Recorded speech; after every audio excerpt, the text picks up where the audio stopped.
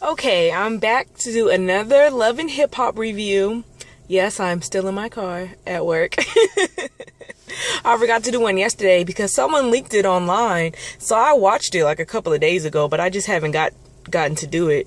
But I'm going to do it a little different. I'm going to do it like in pieces because, you know, I got to go back to work. I'm on my break. I'm going to start with Mr. Peter Gunz, Tara, and Amina. The fucking sister wives. Again, yes, they might as well come together and just be, you know, what do you call them? Polygamous? Is that what you call them? You have more than one wife? I don't know. You can correct me if I'm wrong. I don't get down like that. So, I mean, why would I know the terms?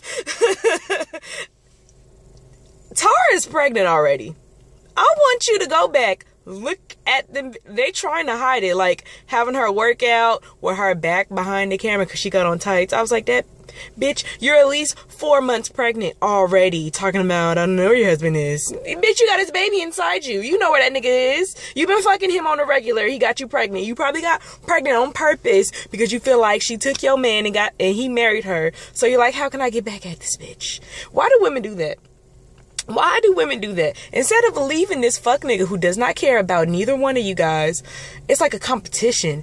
Because Tara was asking her, like, why would you want to be with someone like that? Or whatever. And it's like, bitch, but you're with him. And he's that type of nigga. But you're supposed to be so smart, so well-spoken and educated. Like, she comes off as she's an educated woman, but she's not. No, you do a good job of playing, like, but you're not. You can't be. You've had to been dropped on your head as a baby because how come it's okay for you, but not okay for Amina? Like, yeah, when I first met Amina, I just thought, okay, she's a little naive, you know.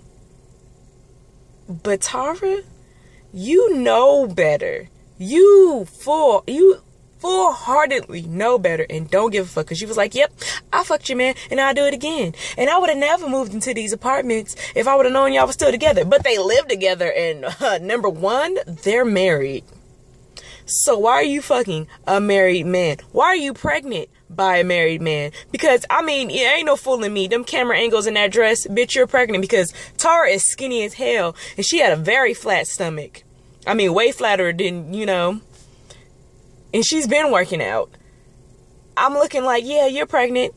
You're pregnant already. Y'all just, you know, I don't know, wait until he really leave her and then you go announce it. It is something going around in the blogs right now that's saying that she's 6 months. I don't know when they record this shit, but she been pregnant. And then when Tara slapped fire out of Peter's ass, she left and announced that she was pregnant too. So, how many kids does this nigga have? I just wish they both would leave him alone. Like, y'all make yourself look so stupid. But if you like it, I love it.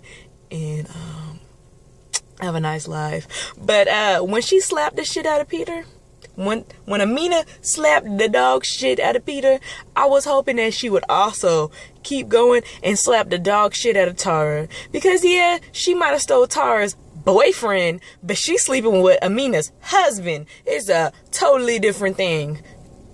Totally different to me. He married me, bitch. He married me. That's my husband. You're not sleeping with my boyfriend. I could leave a boyfriend like that. But now I have to go get a divorce, bitch. Like, I don't know. Tell me what you guys think. I'll be back to do Cardi B, Lexi, and Mo, and I don't really feel like talking about Yandy and Mendices. There's nothing really to talk about with them. But Rich Dollaz and his daughter.